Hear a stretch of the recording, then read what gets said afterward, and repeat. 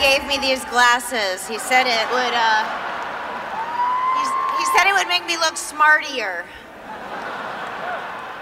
Bernie Sanders. Bernie. President Bernie.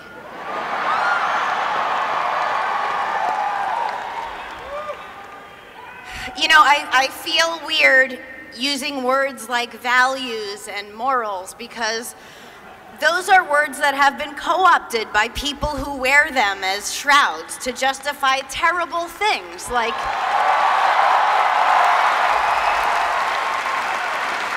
bigotry and greed.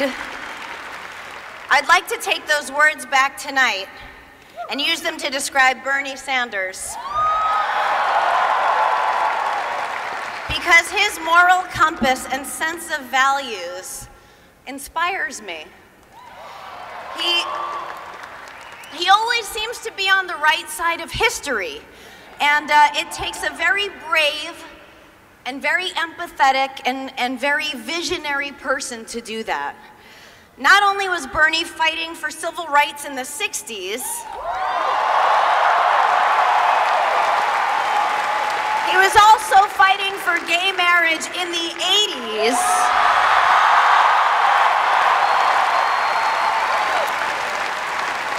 He was against the Iraq War, against deregulation of Wall Street that led to the 2008 collapse. And most importantly, against the breakup of Destiny's Child. I may have made that last one up.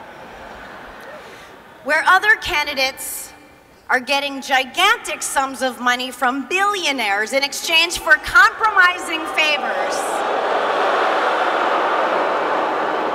Bernie is not for sale.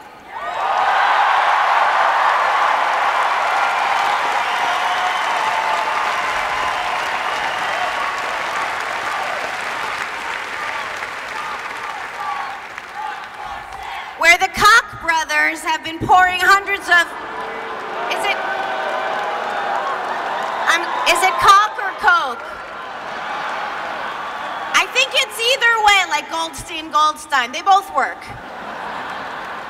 Where the Koch brothers have been pouring hundreds of millions into Republican candidates. For instance, they just gave Ted Cruz $15 million.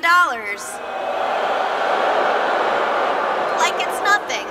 Bernie raised $15 million from 250,000 human people making donations that averaged $35 each.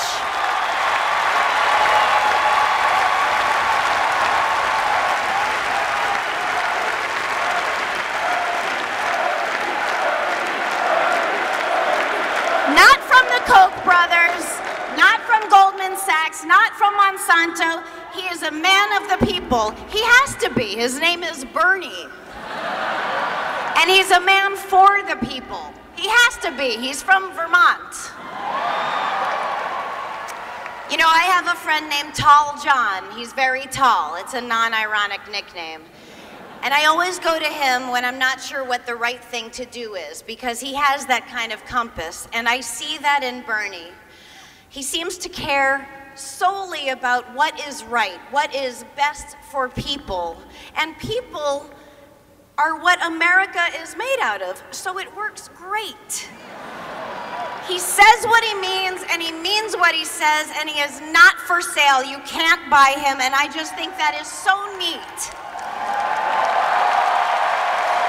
Ladies and gentlemen, I give you, if we're all very smart and a little bit lucky, the next President of the United States, Senator Bernie Sanders.